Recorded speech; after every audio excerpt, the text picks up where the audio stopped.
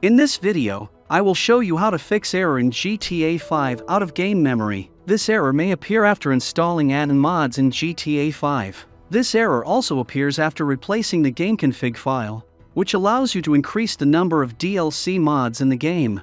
To fix this error, you need to download and install Pack File Limit Adjuster and Heap Adjuster. Download these files from the GTA 5 mods website.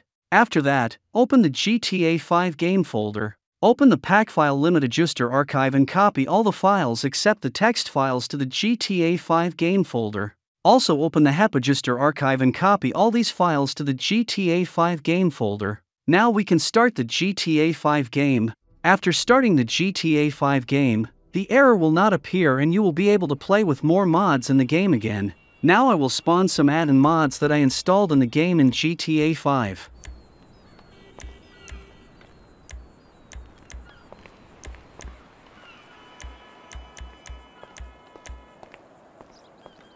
All mods work and the error does not appear. In this way, you can increase the amount of game memory in GTA 5 to add more new DLC mods to the game. That's all. If you liked this video, then subscribe to the channel and like it. Thank you all for watching.